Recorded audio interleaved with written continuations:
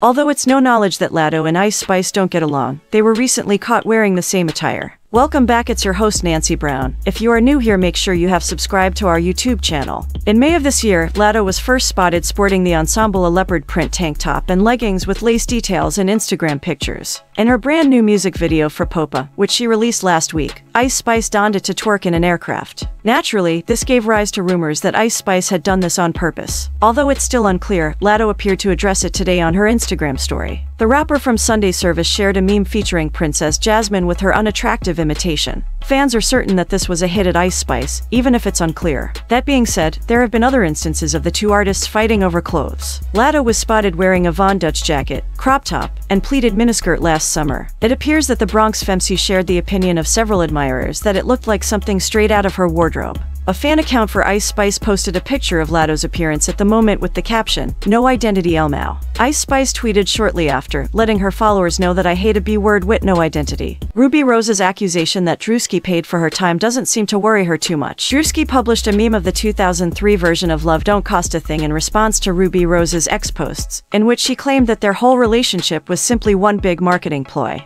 But Drewski photoshopped in his own visage to replace Christina Million's co-star Nick Cannon in the movie. Love Don't Cost a Thing, a remake of the 1987 film Can't Buy Me Love, is, as you may already be aware, a coming-of-age teen love story. It revolves around Alvin Johnson Nick Cannon, who pretends to be Paris Morgan's Christina Milian boyfriend in exchange for fixing her mother's car, which she damaged. But eventually, they start to feel genuine affection for one another. It's unclear whether Drewski was trying to let us know that things between him and Ruby Rose got serious at any point, or if he was merely using it as an excuse to laugh off the accusations. It appears like Rose and Drewski never really had a connection. The musician stated on her ex just now that Drewski paid her to pose as his girlfriend for media purposes and that they never truly dated. To begin the outrageous admission, she wrote, "And for the record, I never slept with that man, and I paid for PR." Not the PY Rose did, however, remark that the internet comic is funny and nice though, in spite of the supposed nature of their relationship. She went on to clarify that they had never shared a bed. "I only give it up if I'm in love. I don't care how much money Anna got.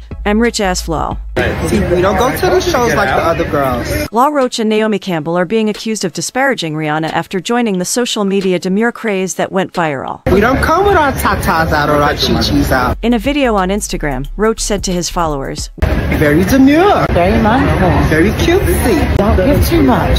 Just give a little. which prompted Campbell to add, It's not about showing yourself, it's about showing the clothes. Fans in the comments section quickly interpreted the remarks as being meant to disrespect Rihanna. "I feel like this is a Rihanna shade and I hope she does not respond. This is peasant behavior," one user wrote. Another added, "If y'all mad she ignored y'all, just say that. Very cutesy." The fan was making reference to an incident that happened during New York Fashion Week at the Alea Fashion Show. Edward Aniffel, the former chief editor of British Vogue, was seated next to Campbell and Roach, and Rihanna stopped by to greet him. She did not bother to talk to either of them, though. Previously, during an interview on Watch What Happens Live with Andy Cohen, Campbell dismissed the notion that he had a problem with Rihanna. "Everything's fine," she said. "I'm an actress now, Andy. I don't have beef, especially with black women. The support is powerful. We are all out there doing the same thing. We all have the same struggle." In the wake of the latest drama, Roach wrote on X, "Can y'all just stop making ST up?" Y'all always think something has to be something. According to reports, Naomi Campbell's representative, 54, claimed that there are no issues between the two. As the Diamond singer meets the person seated next to her, the runway model can be seen in the footage looking up at Rihanna, 36, with a friendly smile. Naomi Campbell was among the several people in the vicinity who came forward to give assistance to Rihanna when she almost slipped on her gown later in the video,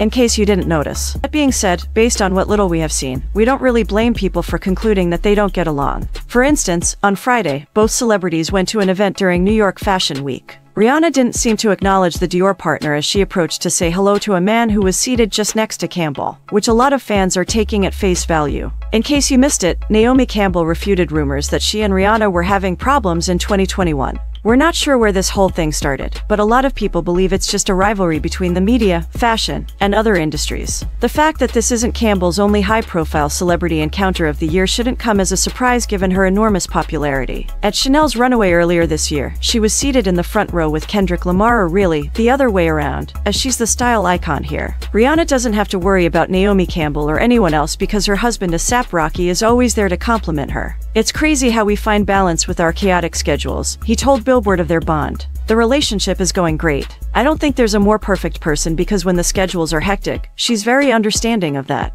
And when the schedule's freed up, that's when you get to spend the most time together. It's all understanding and compatibility.